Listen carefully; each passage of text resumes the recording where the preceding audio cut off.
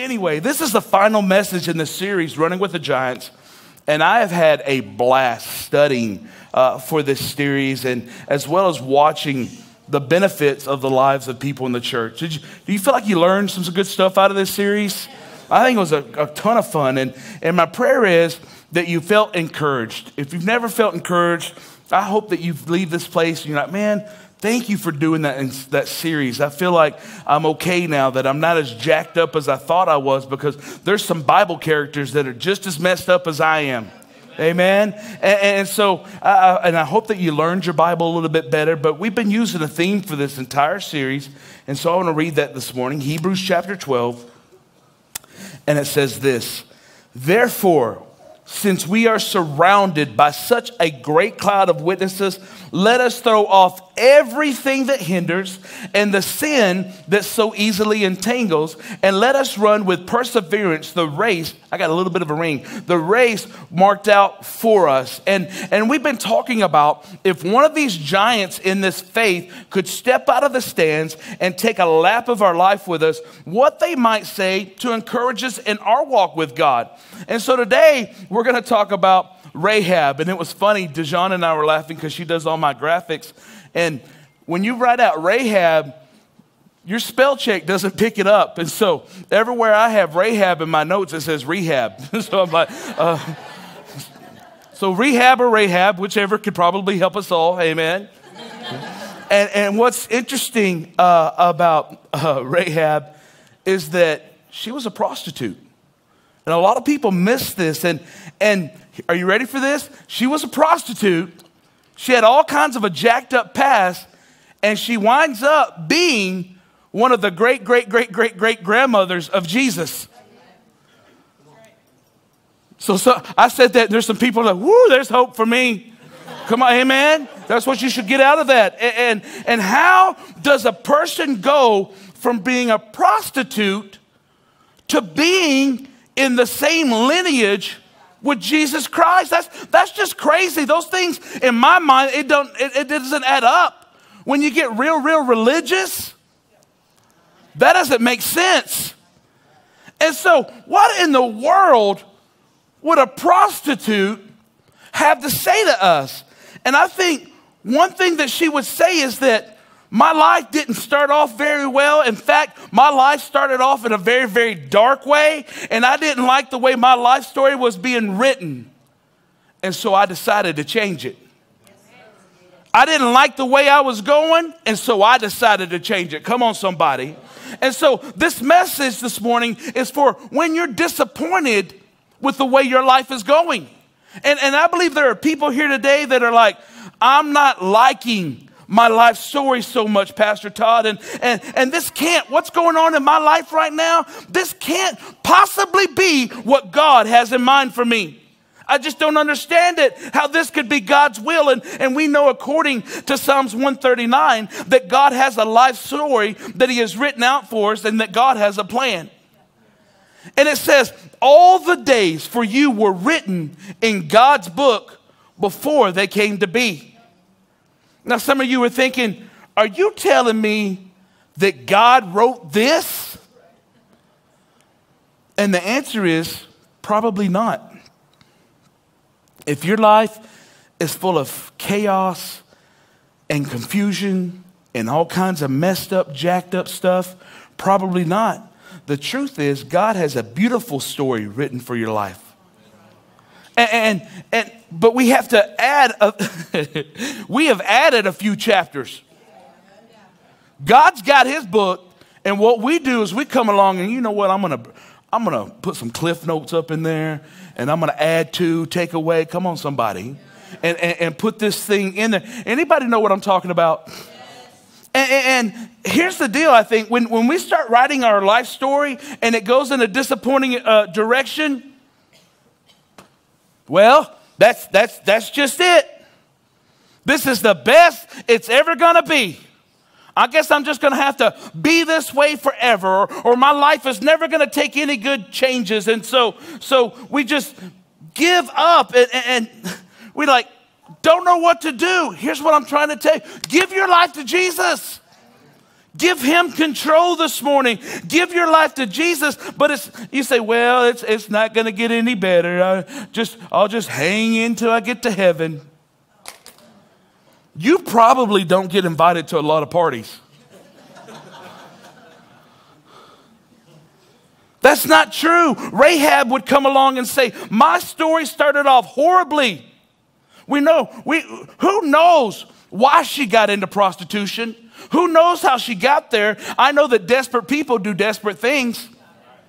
But I guarantee you, every time that she was a man, she felt the pain and the shame, and she did not like how her life was going. And she ends up being a great-great-great-grandmother to Jesus Christ. I think she would tell us, let God write your story this morning. Turn over a new leaf, man. Put the pen in his hand. Let God write your story. And so I want you to see this next verse after the theme that we've been using. Watch this, Hebrews 12:2. Let us fix our eyes on Jesus, the author and the perfecter of our faith. Now, there's a moment in your life where you got to get that pen out of your hand and you got to put it in God's hand and say, look, I trust you more than me. I think you've got a better way of doing things than I do. And there are a few keys in the story that tell us how this can happen. Number one, if you're a note taker, here it is. God searches for you to be in his story. Boy, that's good news. Man, my God, that is good news. God is looking for you to be in his story. And we have to put the pen in his hands. But this happens because he initiates the process. Are you with me? When I got saved, I wasn't looking for God. God came looking for me. I went to Master's Commission to prove a pastor wrong. Brother John Murdoch at Christian Life. I went to MC just to shut him up. I wasn't saved. I was still selling dope. I was driving back and forth between Pampa and Lubbock and meeting in Tulia to pick up my dope money all the time for my buddies that were doing this. And we did a series on the holiness of God and on Isaiah chapter 6. And that's what brought me back to God. He came searching for me in the middle of my darkness. And that's exactly what happened to Rahab. Come on, somebody. Rahab was a prostitute and she lived in a house that was built in the wall of Jericho. Now, Joshua was leading the nation of Israel. Moses is dead and they are reclaiming the land, and they're going to go fight for Jericho, but first they want to see what they're up against. And so they send out 2 spies to look over the land, and these 2 spies go out, and they end up staying at Rahab's. Now, Rahab wasn't searching for them, but they ended up at her house. Why? Because God had a plan. I wish somebody would catch me this morning. Because God had a plan. God made sure that the place, catch this, nothing just happens in the kingdom of God. There's no such thing as coincidences. And can I tell you, as much as you would like to think it, you're not here today by accident. You're here by divine appointment. There is something that God wants to do, and so he set you up to be here today. God made sure that they snuck into the city of Jericho, and it just happened to be the window of her house. What are the odds? Pretty high when God's in charge. And I say that because I believe God has been coming after many of you, and he's saying, isn't it about time that you let me have that pen in my hand? Isn't it about time that you let me see what, or for you to see what I could do with your life if you'll just yield it to me? I'm ready to rewrite your story. I'm ready to do it brand new, but you're going to have to allow it. The book of Revelation says that he stands at the door of our hearts and he knocks. He could bust your door down if he wants to. He's God, but he doesn't do that. You know what he does? He says, how about this Sunday? How about today? Isn't it about time that you meet me? I've been looking for you. Come on, somebody. How about today? You need to know that God will search after you. But here's a warning. God doesn't always do that. In fact, the Bible said that God's Spirit doesn't always strive with man. Now, that's a scary place to get. You don't want to get to the point where the Lord's not trying to get your attention no more. He gives you moments of opportunities. And for some of you, even for some of you Christians, you've known for a while that it's time for you to do a certain thing, maybe change jobs or get involved into leadership or serve or lead in the community group. And you're at an intersection of your life and it's getting dark. And I'm telling you that Jesus has been after you. And here's what he said about it. John 15:16. He said, you did not choose me, but I chose you and appointed you to go and bear fruit, to have fruit that will last. My God, that's a good word. He's saying, I have got a great plan for your life. If you'll just trust me. Trust me. Here's the second thing we learned from her story. God always makes a way for us to be in his story. Not only is he searching for us, he makes a way for us to be in it. It's not enough for them just to show up at her house. There had to be a way for her to get this rewrite of her story. So after they spied out the land, they came back and they say, hey, don't tell anybody. Shh. You can't tell nobody this. Because if you go tell somebody this, it's going to go bad for us. And don't tell anyone this. We did this because we're getting ready to leave, but we're going to come back. And when we come back, we're coming back with an army, and we're going to destroy this place. We're going to level this place. And she says, I don't want to die. I'm not ready to go. What? Help me help you. Come on, somebody. What does that look like? I don't want to die. And they say, okay, this wall is going to come down, but we'll make sure that you and your family are safe, but you're going to have to swear oath. Watch this, Joshua 2:17. The men said to her, this oath you made us swear will not be binding on us unless when we enter the land, you have tied the scarlet cord in the window through which you will let us down. Now, the scarlet cord is mentioned all throughout Scripture. It's always a symbol of the cross. I hope you're catching this. It's always a symbol of the cross. And can I tell you, I don't know who this is for, but this is one of my favorite things to say. The blood of Jesus always makes a way. I said the blood of Jesus always makes a way. Can you say amen?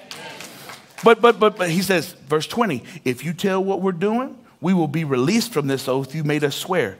Agreed, she replied. Let it be as you say. So she sent them away and they departed. And she tied the scarlet cord in the window. Now, the rest of the story is a great read where the walls come tumbling down, except for one section of the wall where Rahab's house was. Why? Because she applied the blood of Jesus. She tied the blood of Jesus. Come on, somebody. She applied the blood of Jesus. She applied what God did for her as a way out. And if you don't like the way your life story is going right now, there is a way out. But the only way out is the blood of Jesus and the name of the God. In the name of Jesus, it's the blood of the Lamb. That's the only way. There is no other way. I don't care what this world is teaching. I don't care that you're telling you that you need to believe in a new age God, or you need to believe in Allah, or you need to believe in Muhammad. His name is Jesus. He's the same today, tomorrow, and every day thereafter. He's never going to change. He's the only way. He's the truth and the life. Come on, somebody give God a good shout of praise. There is no other name but the name of Jesus. Don't you let some foolery stuff come around and try to tell you there's more than one way to heaven. It might appeal to your flesh, but it doesn't change God's word. God's word's always our authority. So you want to know if somebody's telling you something straight, go back to God's word. And if it don't line up with God's word, quit answering the phone when they call. I am not talking to you no more. You a devil. You're trying to keep me from my purpose. Listen, you keep doing it your way, and it's going to get darker and darker. But if you would give him a chance, the Bible says that Jesus has a way of taking all of your bad days and turning it around for his good. We know that because not only was she saved and her family, but she had no idea. She thought that was all of it. But God said, I got more for you.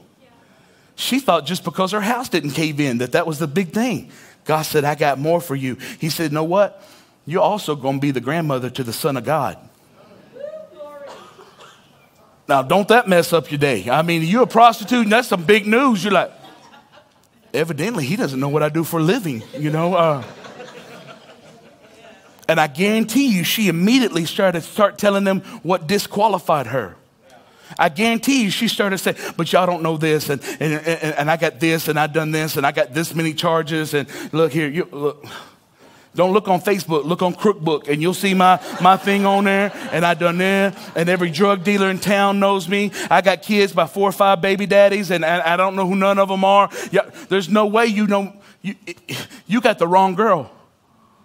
Was it not you that applied the blood of Jesus, Rahab? Yeah, well, when you did that, that wiped out all that. When you put that cord out, that wiped out all that. So we're not interested in who the baby daddies are because we know who the father of all is. Come on, somebody. I can redeem that. If you'll give it to me, I can redeem that. Whatever it is, God's saying I can redeem. But you got to give me the opportunity, which leads us to number 3. God's story always has a redemptive ending. Always. Don't miss that. Redemptive to mean it's better than what you think. She thought she wasn't going to lose her house. She had no idea she's going to be the grandmother to Jesus. God doesn't just want to forgive your sins. Giving your heart to Jesus is not the end of your spiritual journey. It's the beginning of your spiritual journey. It's the beginning. God has so much more in store for you than you can even imagine. In line, she's like, the 28th great. You get the picture. Okay? We actually see her name again in Matthew. Matthew starts off with a genealogy, and he starts off with Abraham. And then he wants to show that 42 generations later that Jesus is the descendant of Abraham. And in this list, he mentions 42 dads of the grandfathers of Jesus. He inserts only 4 women, only 4 grandmothers, not 42. Why only 4? And why only those 4, Todd? I think it's because Matthew didn't have that great of a start either. Matthew was a tax collector. And you know how those accountants are. Brother David, you know, don't you? Tax collector. Matthew, the tax collector, wanted us to know that in the lineage of Jesus, there's not all these perfect people. Matthew 1, verse 3, Judah, the father of Perez, and Zerah, whose mother was Tamar. Go read that story on your own tomorrow in Genesis 38. It's one of the darkest, ugliest stories that you'll ever read. And Tamar ends up being a grandmother to Jesus. Go check that out. Verse 5. Solomon, the father of Boaz, whose mother was Rahab. Boaz, the father of Obed, whose mother was Ruth. Ruth wasn't even Jewish.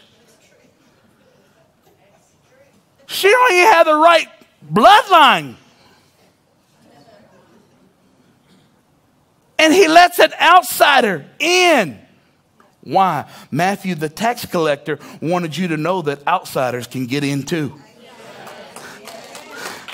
It don't matter what color you are. It don't matter what your financial bracket is. Y'all not hearing me? God's not a respecter of people. He's a respecter of principles. And if you'll call out his name, no matter where you come from, he'll meet you right where you're at. Verse 6, David, the father of Solomon, whose mother had been Uriah's wife. Now, it doesn't mention her name, but you know who that is, right? Bathsheba. Bathsheba was bathing on her porch privately. She thought, while all the men are off at war, I'll soak in the tub a little bit, except David. And David, he was watching her with lust in his heart. And he had her husband killed in battle. Then he takes her as his wife. She didn't even ask for it. Bathsheba's the victim in this story. Come on. She doesn't ask for it. Imagine the grief of her losing her husband and being shamed by the king of the nation in that kind of way. What does all that mean, Todd? Why did Matthew insert those 4 names?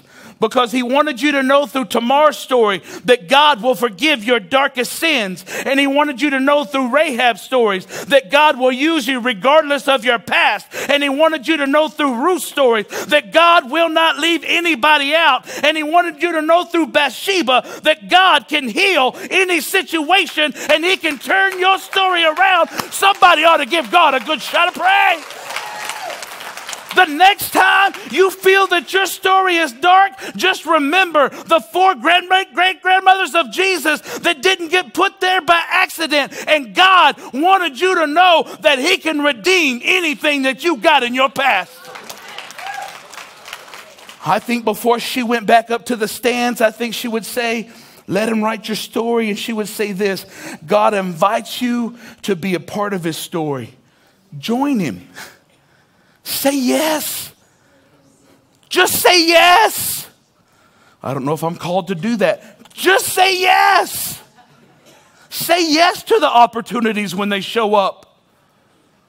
The church is full. And when I say church, I mean church as a whole. The church is full of people who are praying about what they're supposed to be doing. And they've been praying for years and saying no to I don't know how many opportunities. It's like that dude when the rain's coming down. It's going to be a flood, man. You better get in the boat. No, I'm not getting in the boat. God's going to save me. Keeps on raining. Dude's on the edge of his house. Water's all the way to the roof. Boat comes by. Hey, get in the boat. Oh, boy said, nuh-uh, I ain't getting in that boat. God's going to save me. Water's all the way up to the chimney. Guy sitting on top of his chimney. Helicopter comes by. Hey, man, you better get in this boat. Or in this helicopter. Not doing it. Why not? God's going to save me. Oh boy winds up drowning. Goes to heaven. He said, hey God, I need some help up in here. I had the faith to believe you was going to save me. God said, I sent 2 boats and a helicopter. What else you want me to do?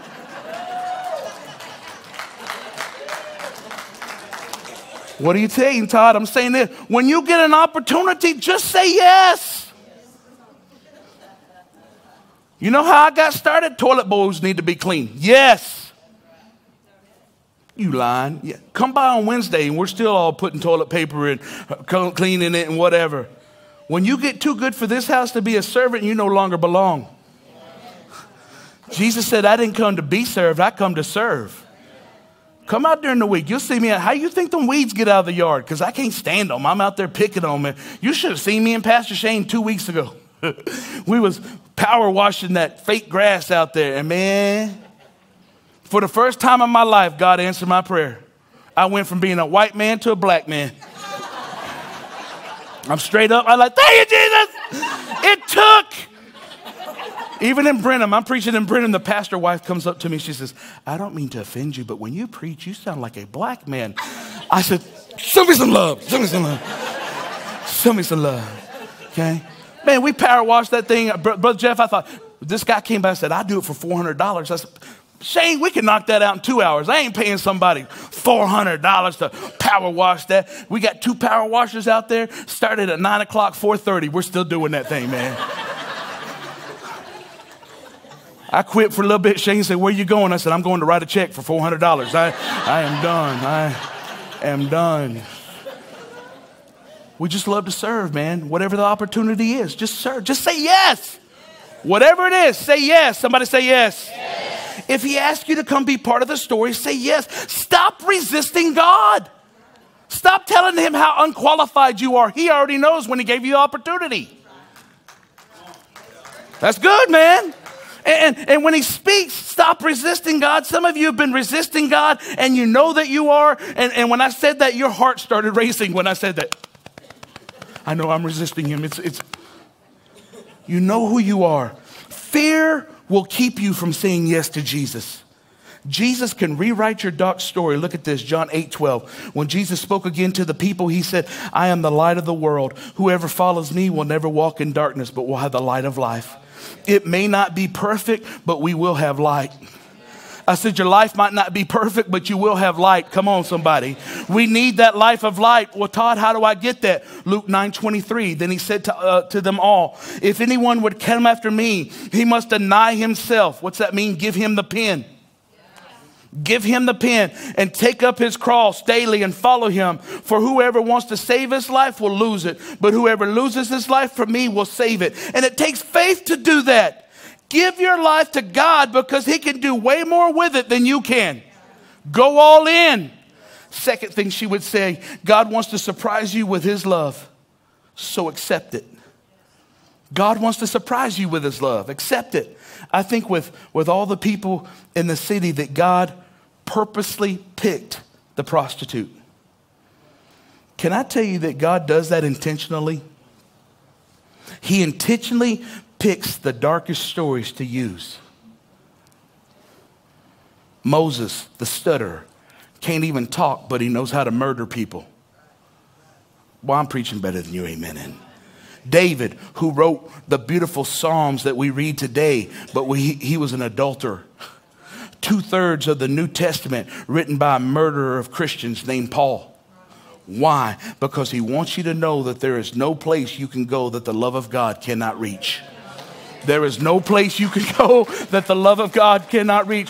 Todd, God doesn't understand where I come from. Yeah, he does. Hebrews 4:15. We don't have a priest who is out of touch with our reality. He's been through the weakness and testing, experienced it all but the sin. So let's walk right up to him and get what he is so ready to give. Take the mercy and accept the help. Take it this morning. Don't try to earn it. Just receive the love of God. Just sit back and drink it in. You can't earn it. It's a gift. Last thing, God wants you to love others with your actions.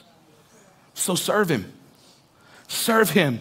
She would say, the best part of my life wasn't getting saved in the wall, but the best moment was getting to be the great-grandmother of Jesus. God has a plan for your life. And once God fixes your story, he wants to use it for you to help others that are usually in the same situation that you have been. You ever notice that? God will use your story to get glory, and you'll be ministering to people that have almost the same story that you have. That's not an accident. I want to do away with a myth that church people believe. And that's that you can't really do anything for God until you have your act together. Well, when I get it all together, then I'm going to get it.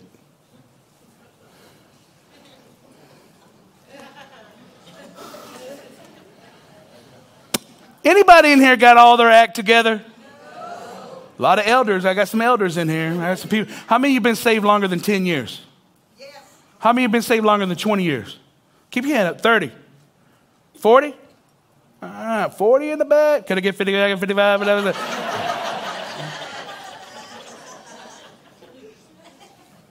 How many of you been saved longer than 10 years? Keep your hands up. Longer than 10 years. Any of you all got your act together? No.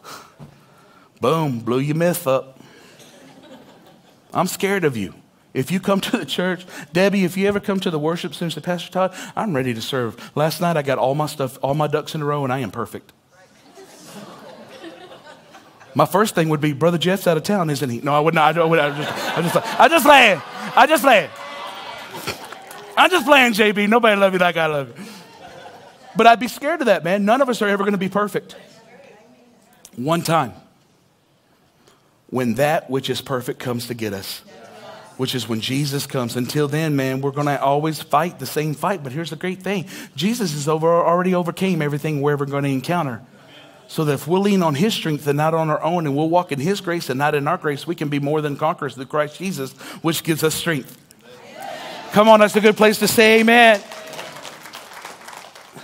If your goal is to get your act together, get in line with the rest of the church. Pastor Todd, I can't do a community group. I got so many problems I got to fix first. Listen, people want to come to a group and hear from people that have problems just like they do. We are all in the same hospital. Just some of us have been in here longer than you, and I'm just a little more well, but I'm still in the same unit that you're in. Are you hearing what I'm telling you? Been doing it 24 years. I'm in the same unit you are. I may be a little more healthier, but I'm still in the hospital. Okay? We need to remember that God wants to use the darkness to bring light to other people. 1 John 3:16. This is how we know what love is. Jesus Christ laid down his life for us. And we ought to lay down our lives for our brothers. If anyone has material possessions and sees his brothers in need, but has no pity on him, how can the love of God be in him? Dear children, let us not love with words or tongue, but with actions and in truth. Serve. And when you do, that's when your story starts to turn great. When you begin to serve. Talk to anybody who serves here at the worship center or any church, and they will tell you, when I started serving, that's when my life story became great. Dr. Martin Luther King said this: everyone can be great because everyone can serve. You hear what I'm telling you? And when you do that, that's when your story becomes awesome. 1 Timothy 1:15, I'm getting ready to close. This is a trustworthy saying, and everyone should accept it. Christ Jesus came into the world to save sinners, and I am the worst of them all. But God had mercy on me so that Christ Jesus could use me as a prime example of his greatest patience with even the worst sinners. Then others will realize that they too can believe in him and receive eternal life. And I know you're here and you're just like, you know what? I hear that, but what does God want in return? Surely, Todd, God wants something in return, doesn't he? I mean, surely he does. Paul said, I'm in heaven, and he does want one thing. You ready for it? All honor and glory. You know what God wants from you? All honor and glory. To give you a clean slate, all he wants is your praise and your worship forever and ever. He is the eternal King, the unseen one who never dies. He is God alone. Can you say amen? God signs his name to your story. So you ought to thank him this morning.